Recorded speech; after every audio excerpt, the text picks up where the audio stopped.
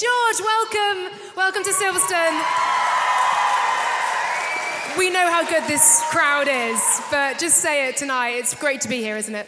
Wow, I didn't realise there's so many people here. Yes. Didn't know where the stage was. Thanks for coming out. No, pleasure to be here and excited to have a chat with you all this evening. The first half of this show, we did our top 10 greatest ever drivers, which, as you can imagine, caused a fair bit of debate. I'm going to ask you your top 3 to see if it matches ours. Obviously, Jolyon is in the top 3. Likewise, George, Yes, likewise. George. I didn't even set him up. Sorry, Jolyon. I told you it was a weird omission that I wasn't in there earlier. I think one thing I'm learning across sort of this journey in Formula One is it's so difficult to answer a question like this. And I think you've seen, let's say, for example, using Max and Lewis as an example, during the years that Lewis won for so many, Max was always there, in P3, P4, couldn't quite challenge. And now, the tables have turned a little bit, and Lewis and I are in this position that we can't quite challenge Max. And, these are two exceptionally talented drivers. But there's so many talented drivers in Formula One, and, I look at Lando as an example, super talented driver, but, not quite getting the opportunity to fight where he deserves to be. So, I see. Give us an answer, I know. George. I see what you're saying, George. But come on, the man. politics. Give us an answer. Give us a top 3. Is Lewis there? Yeah, of course he's there. No, I mean, you say the names that everybody would say: Lewis, Schumacher, Senna, but it's. They were our top 3, and we're 3 races in, with 3 Red Bull wins down. But look, like Mercedes. There are there's a few little Red Bull fans dotted about who are just crouching down in their seats. I thought they might have been off at halfway, actually. Yeah, I'm amazed you've made it back, of... James, to be fair. How would you assess the season so far from your perspective and indeed the Mercedes perspective as a whole? I mean, it's not ideal, is it? It's definitely not ideal, but I think in life, things should never be too easy. And I think for all of us, there's 2,000 strong people in Mercedes. We're on this journey together, challenging to overcome the problems we're facing, trying to understand them, working together as a team. And I think, for example, when we got that victory last year, the feeling was just so sweet for everybody. And I had my engineer, he was in tears of joy. He's won tens and tens of races before, but it meant so much to everybody because everybody put so much hard work into it. We were slowly on the comeback, and I think that's what makes sport great. So I think, we haven't started where we want to be, but I know with the team we've got around us, we will get there, and when we do, it's going to be sweet. So, we'll keep on pushing.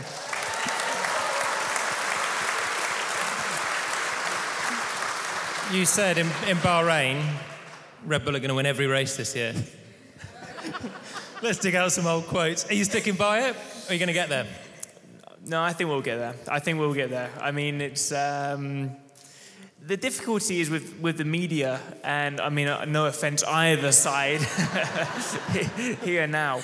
I mean, obviously, we're being put in front of the camera directly after a race. It's the first thing we do. So much emotion, so much adrenaline. And you do say things that are slightly, you don't necessarily mean in the heat of the moment. But then it is so frustrating sometimes as an individual when you see these headlines. They are being sort of twisted to make the story, to get the clicks and the reads. And it's why sometimes you feel like you do need to be diplomatic. And I think that's when you had Drive to Survive. People enjoyed it to a degree as drivers because there was no scrutiny there and then in the moment. And you could feel like you could be yourself a little bit more, and it's shown in a different dynamic. Whereas when you're in that TV pen after a race and you're being grilled, why did you crash into Sainz at turn 1? Well, it wasn't, it wasn't like I planned to crash into him. It happened. So. You touched upon your first win and how sweet it felt for you. So we'll just go back to that, the Brazilian Grand Prix last year. Did it also for you feel all the sweeter as well because the Sakir Grand Prix slipped through your fingers, and that was a win that was within your grasp to an extent? And then it felt to me like the race win was a long time coming for you, George. Yeah, it was definitely a long time coming, but to be honest, that Sakhir Grand Prix for me was history. It's not something I think about at all. And I think the sport we live and the life we live, you need to learn from these disappointments, but move on and not let it dwell on you too much. I think for me, I've dreamt of that moment of winning a race my whole life and being a world champion. I've got a photo down here. No, don't worry. That's coming up soon. Sorry. There's an embarrassing photo incoming that I can see, but you guys can't see. So they've turned it off for you now. Turned it off now. It's an amazing photo. It's not a nude. Soon. Don't worry. No. Yeah, he has got his shirt on in this photo. That's to come later. You promised it, not me. No, but I think something when I was younger, dream of this moment, and even when I was in Formula One, dreaming of this moment, you always think, how am I going to feel? It's going to feel incredible when I cross the line and win the first race. But I never really comprehended of how it's going to make everybody feel who's supported me and contributed towards the win. All the team members, my family, my friends, the people who have worked with me in the past to give me the chance to reach Formula One. And that probably resonated with me more than actually the feeling of crossing the line itself, just seeing how much it meant to everybody who had supported me on the way, and that's probably why I was quite emotional at that time. Should we bring up the photo then? Yeah. Bring up the photo. Oh no, that's just George. This one, look, it's baby George. How old were you here? You've got a Lewis t-shirt on and everything. He's more embarrassed of this photo than I am. I think that was back in 2009, so I'd have been 11 years old. Bless you. What is Lewis like as a teammate, first of all? Yeah, he's fast. He's definitely fast. No, he's a great teammate, to be honest. I think as an F1 driver, everybody always says your biggest rival is your teammate. But I think because we're at very different stages of our career, we've obviously got the natural competition between us, and of course, we want to beat one another. But there's this element that we are working together. We do want to push the team forward because we recognize that we need to have a good working relationship to keep the team morale high, to keep pushing the team in the right direction. And I think if the drivers start to fall out, the teams, the engineers start to become divided, and then it creates a really unhappy environment. And ultimately, we as drivers are the ones who will lose out because we won't have the car to win for races. So, we've got a good relationship. Things are good. He's keeping me on my toes. I hope I'm keeping him on his toes as well. And hopefully we've got the car soon to win. Were you expecting you were first teammates with Lewis last year, were you expecting to be as competitive with him as you were when you turned up in Mercedes? Yeah. I don't know. I mean, no, that sounded a bit harsh. No, but this is Lewis Hamilton. We ranked him as number one of drivers of all time. It's Mercedes' team that's been, his thing since 2013. You did a very good race in Sakhir, but were you thought you were going to go in and take it to him, or were you thinking just tread water and just try and learn a little bit from him straight away? I went in with an open mind, but I backed myself, and I think you put the hard work in, and you push in the right ways, and you build a good relationship with the team, and you understand what the car needs. If you've got, let's say, the speed, there's no reason why you can't beat anybody. And I think Formula One, you're obviously competing against everybody else, but you've got to kind of look at yourself in the mirror. Once that helmet's on, you're kind of racing against yourself. If I go out there in qualifying and produce the best laps possible with the best car underneath me, you'll put it on pole. If you make the best start and you get into the lead and you just keep on banging out the laps, you'll win the race. So you shouldn't get too caught up on the fact that, I'm in the same garage as Lewis Hamilton or racing against Max Verstappen. I'm racing against myself to be as quick as possible. And if I do what I believe I'm capable of, I'll be able to win the races. Do you ever banter him in a WhatsApp group I beat you this time? That's a yes, isn't it? No. Yeah, maybe I should. I don't know. No. George, we're seeing this photo. We've still got it down here on these return screens. What would you say to 11-year-old George standing next to, I guess, one of your motorsport heroes at that age, Lewis Hamilton now. What would you say to him about the position you're in today?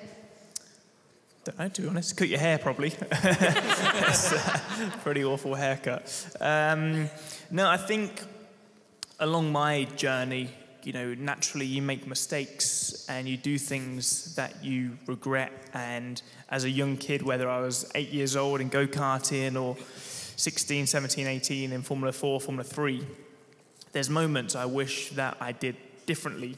In the time, you know, I would regret the day after. I can't believe I did this, or I had this crash or said this thing.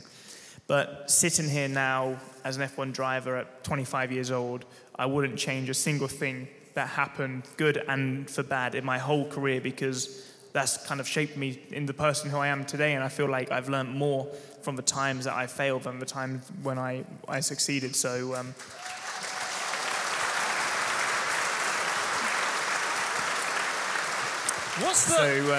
not being afraid to fail, I guess. George, what's the hardest part about being a Formula One driver? Because obviously you probably enjoy most of it, but what's the hardest part of it? I mean, I definitely can't complain. I think what I do is pretty damn cool. So, are you going to say media? If you wasn't here, then maybe I would say media. No, I mean that is a bit of a challenge for sure, because it's, you know, I'm a racing driver. I'm not an actor. I'm not a public speaker. You know, but you have to, as a Formula One driver, there's so many additional things that you have to do, the sponsor events, you know, dealing with the partners, because these are the guys who make this happen. You know, they bring the funds that allow a team to invest and make the car faster. So there's a lot of things you have to learn. I think the traveling is tough, and I think, you know, we'll know with traveling around the world, it's of course this glamorous lifestyle that we live, but when you leave on a Sunday to go to Australia, you've got big time zone differences, the stress on the body is huge.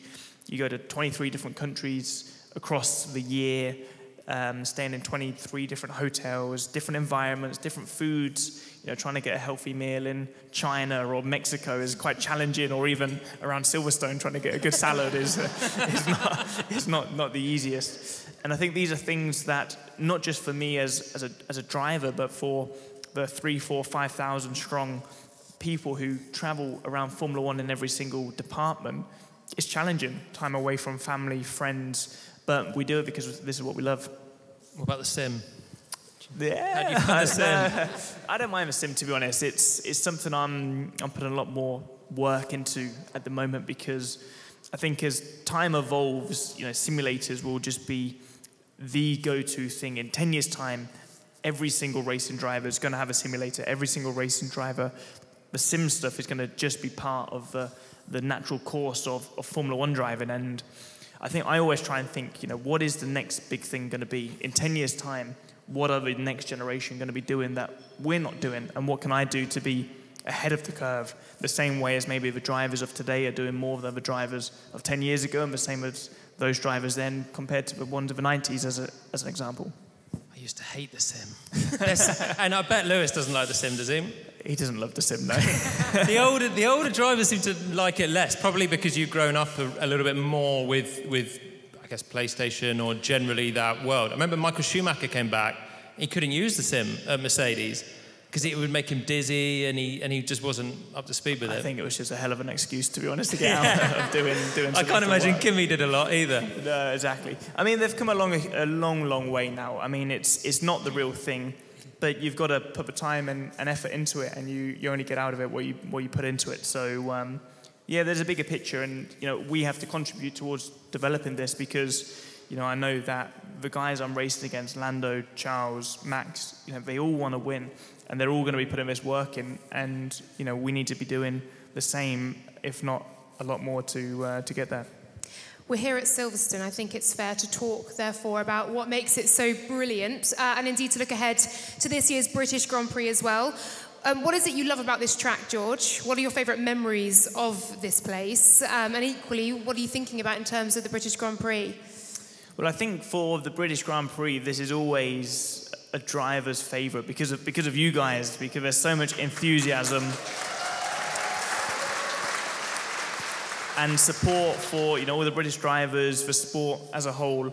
But always come into Silverstone. It's always a great event. I've got this really embarrassing video of my brother dancing to Craig David on Saturday night a couple of years ago. And it's always just seems like a lot of fun. But as a driver, you know, the track is just awesome. They're so fast, so flowing. In these Formula One cars, it's just so quick. And for me, you know, growing up around Silverstone, having my first race in Silverstone, my first win in cars at Silverstone, just so many memories. First time I drove a Formula One car was at Silverstone as well. So, yeah, special place for me. You mentioned the track and how fast and flowy it is, but what is it like to drive and race on as well and battle? Because it seems to lend itself to brilliant racing each and every time. Yeah, it's definitely one of the best for racing. I think it's because these corners are quite wide, they're quite open, and it allows you to do different lines. And I think Formula One cars, it's so challenging to follow one another. When you get up close behind somebody, you got all of this dirty air and the car's sort of washing out beneath you. It all goes a bit light and it's really difficult. But you know, around here, through Maggots and Becketts, you can do different lines. Through turn 3, turn 4, you can do different lines. Good slipstream down the straight. Always blooming windy here in Silverstone, which makes it challenging. But it's always a driver's favourite, and it's great. It's probably the best circuit for the driving experience, but also for the quality of the race. You know, we have some tracks like Monaco, which is obviously really fun to drive, but to race is, I mean, the race is just boring. But this track here is, yeah, definitely probably the best one for the two. What's the most difficult part of this circuit, and what is either the most fun or the most simple? I wouldn't say easy. I don't think any part of a Formula One racetrack is necessarily easy. Yeah, I think, I mean, Copse is like such a high-speed corner, but the cars are so fast now, that is almost easy flat out, going through there at about 180 miles an hour, so massive G-force. But then Maggots and Becketts is always so challenging. You need to carry that speed through the corners. And in these F1 cars, the faster you go, the more downforce you've got. So you just need to be so committed just to keeping that foot nailed and don't lift it off until you're there. And the fans as well. Do you get a sense of the fans, of these guys out there screaming at any part? I know it's pretty much visor down, helmet on. Of course. Noise of the engine. But where do you feel you get the best sense of that? I think definitely through the BRDC corner and through Luffield. You know, you go down that. What was the straight called again? Was it the Wellington Straight? Down the Wellington Straight into that left and through Luffield. You see all the fans there. That's often where you get quite a bit of action. But I remember going on a test day here when F1 was driving and standing on the outside of Maggots and Becketts and just seeing how quick the car's change of direction was, how quick the car was through there. I think for everybody here, you need to tick that off once to go and stand on that corner and just see the speed of these things. If you could make one change to the circuit, sorry, anyone here working at Silverstone, what would it be and why? More grandstands. Well, George, that's a very diplomatic answer, isn't it? Very good, yeah, fair enough. Silverstone's definitely top 3 of the biggest of the year, but we need to make it number 1 and by a long way. So yeah. Love that. We're going to do some quick fire questions now for you, George. All right. Before we head to some of the questions that you guys have been asking as well. George, your favourite track? Well, obviously Silverstone. Apart from Silverstone. Apart from Silverstone, yes. Suzuka. Yeah, nice. Go on, Kae. Well, they've asked me what 2 drivers would you go on a road trip with, but I want to say, which 2 do you not want to go on a road trip with? Phones away.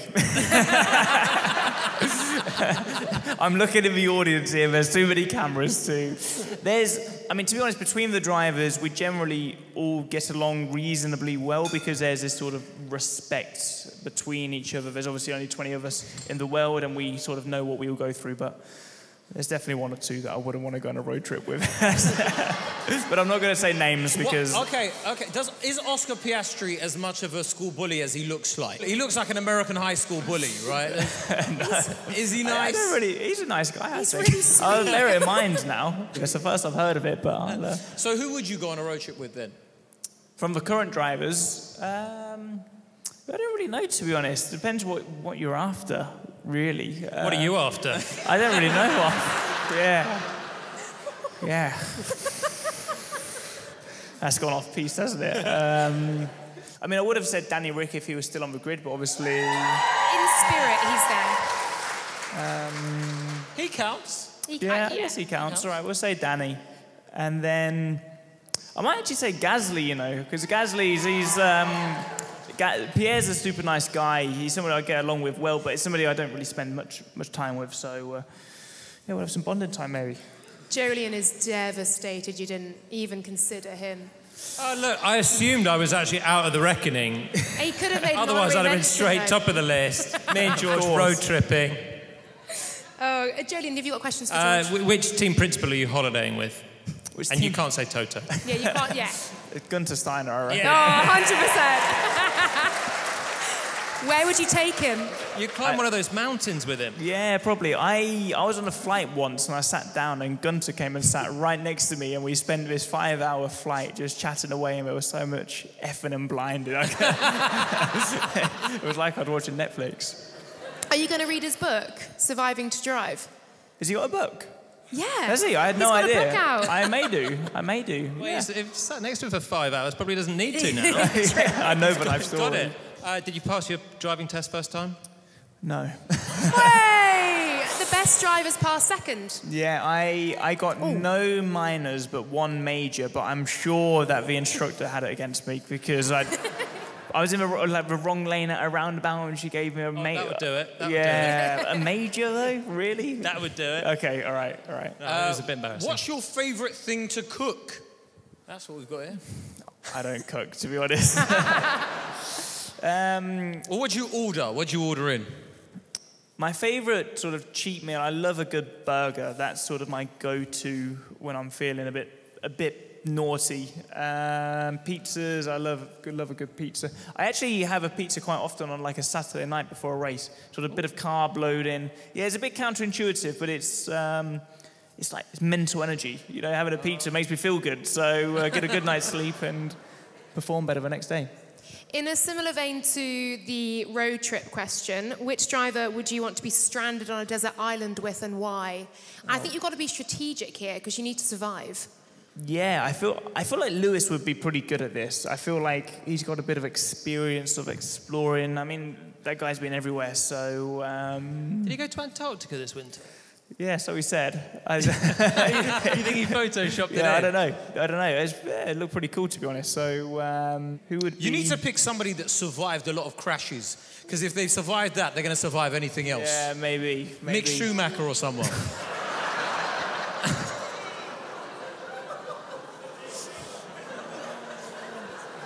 I think we'll go to the next question. Okay, moving along. Who would you not want to be stranded with? I mean, that's a pretty similar question.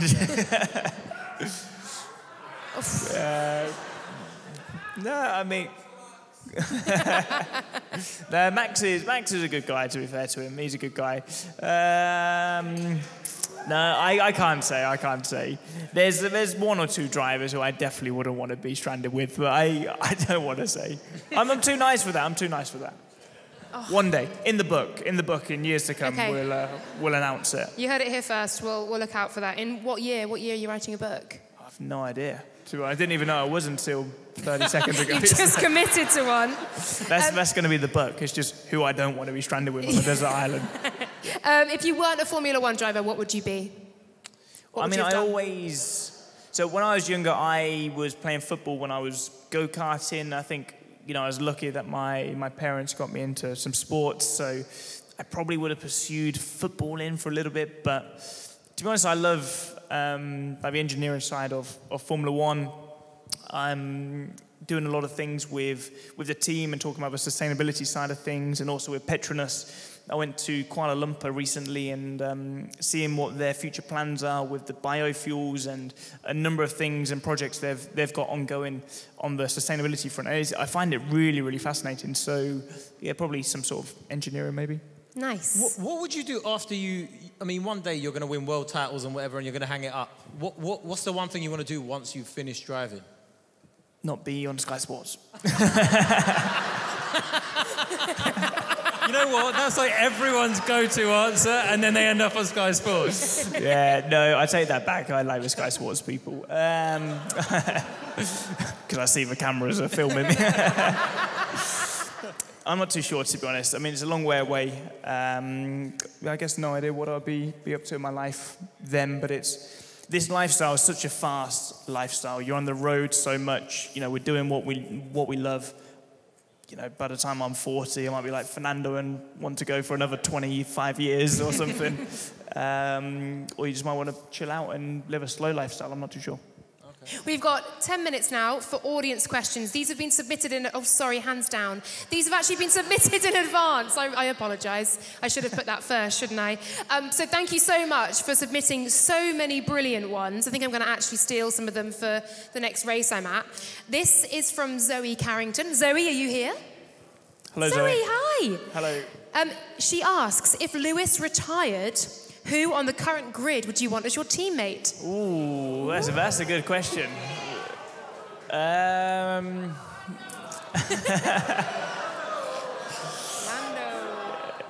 To be honest, I really don't care.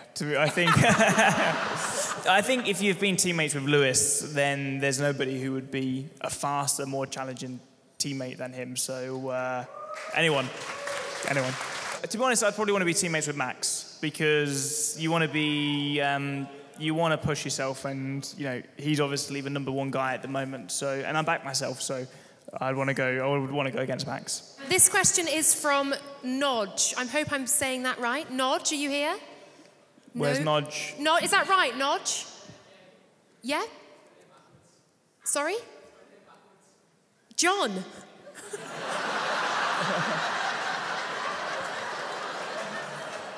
Why did you submit so many questions under the name of Nodge? Anyway, what's your opinion on DRS? Should the rules be changed to not have it involved as much? I think with the cars in its current state, DRS is a necessity. I think it's impossible to be able to have a proper good overtake without DRS. So I don't really know what the sport can do to have cars that don't have DRS, but I think even when I raced in Formula 4, Formula 3, you'll always have some sort of turbulent air, and if the slipstream isn't good enough, you got no chance. So, I mean, I don't love DRS, but I think it definitely creates some excitement. Thank you, Nodge.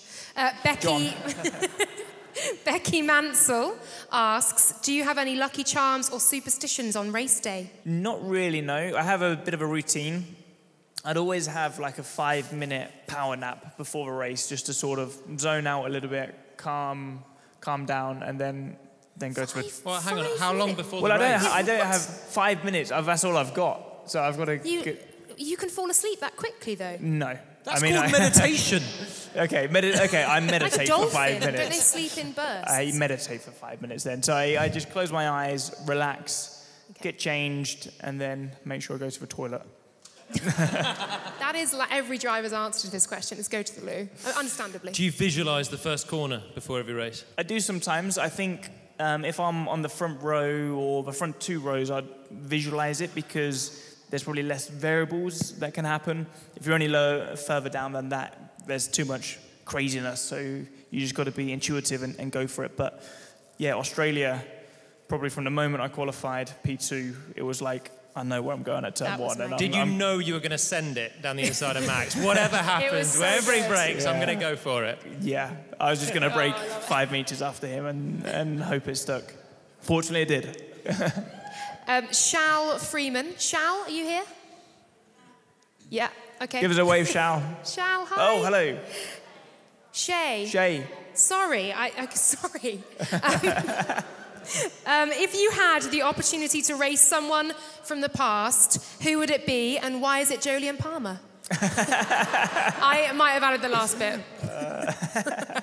I like it. I used to really enjoy watching Montoya race. I like seeing his old videos. He was just a bit of a hooligan, I think. So maybe, yeah, I'd probably say Montoya. Natalie asks quite a deep question. Natalie Hannon, are you in here? This is quite a deep question. What is the biggest regret from your motorsport career so far? Ooh. I know earlier you said you don't really regret anything and failure's been good, but... Probably crashing into Valtteri wasn't a highlight of my of my career. I predicted you might say that. How awkward was it? And what point did you realise? Because obviously with that crash, there was a bit of whodunit. Yeah. At what point were you like, might have been me? Well, I knew that from the beginning I crashed into him. I mean, that was pretty clear, but I think that was probably one of the lessons I took away from that is for all of us in that race car, you have tunnel vision. You see things from one perspective. And I was probably very quick to jump to a conclusion without, hearing from others, seeing other videos, and letting, the emotions get the better of me. So, as I said, I wish I didn't do that, but in other ways, I wish I did, because the mistakes I maybe made following that crash, if I didn't make them then, I would have made them at another point in my future. So, yeah. Neil Stradling asks a great question. I really like this one. Hello, Neil. Hello. He said, being a director of the Grand Prix Drivers Association, does it feel like you are herding squabbling cats at times?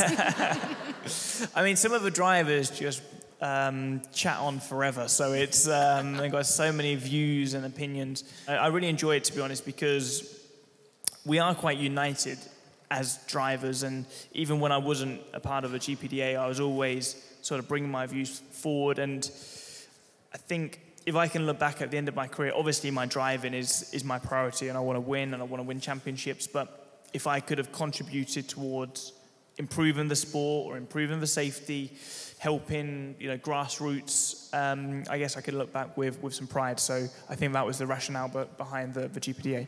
Well, who's the chattiest in the meetings now? I used to have Felipe Massa in mind. Yeah. And wow, he'd go on about the basics for a very long time. Yeah.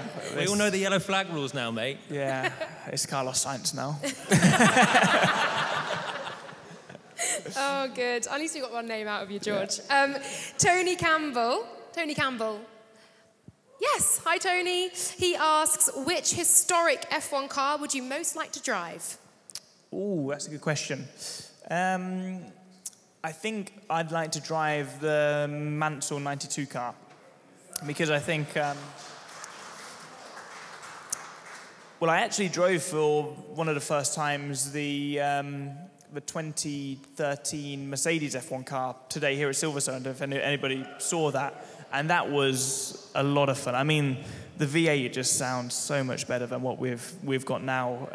So we need to find a way to get back there, because, yeah, it makes ours sound like Hoovers. But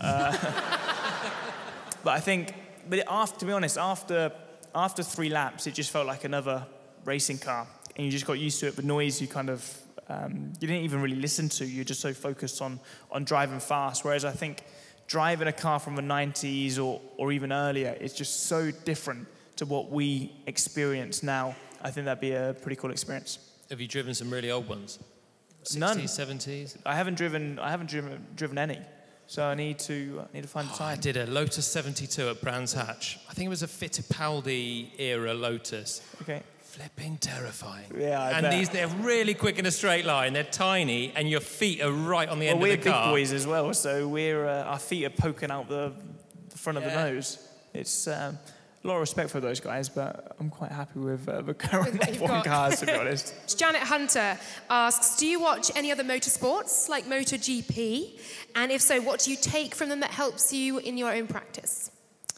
I do try and watch as much motorsport as possible. I used to love watching MotoGP. I don't see as much of it these days. I don't know why that is. Formula E, I mean, yeah, I don't know, to be honest, on Formula E. I've got mixed feelings, because they are quite entertaining racing, and the drivers, there's a high level of drivers there, but it's obviously just a little bit too wacky sometimes. I'm always watching F2 and F3, always interesting to see who the guys are up and coming, and they're also pretty interesting racing. But I'd always try and watch back the F1 races, because I think when you're in that cockpit, you're so focused on everything that's going on with your car, your team, your own performance, and you sometimes miss things that probably everybody here in the room has seen because you're all watching Sky Sports or Channel 4, whereas we're just so focused on our job. It's actually quite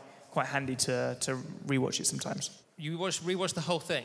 Not straight after. I mean, I need a few more days. I'll put it on fast forward. Wait till a Mercedes comes on the screen. Yeah, exactly. No, I just watch it in times 2. So. And finally, probably one of the most important questions of the day. George, you may struggle with this one. Catherine's asked, "Hi, what's your favourite kind of cheese?"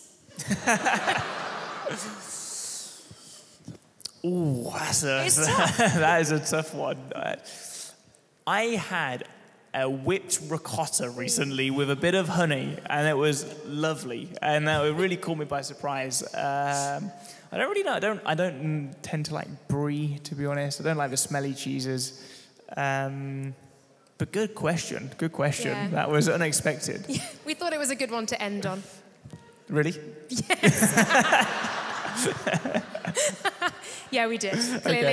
Clearly not. But a great answer from you, George. Lots of great answers from you tonight, and lots of great questions from you guys. So a huge thank you to Silverstone, to Underground Fan Club, and to you out here for making tonight so special. Thank you so much. Thank you so much. They've been mega crowd. And my biggest thanks goes to our panel here as well, to Kae Kurd, to Jolyon Palmer. I gave you lots of stick, Jolyon, thanks. And to the legend, Silverstone's very own, George Russell.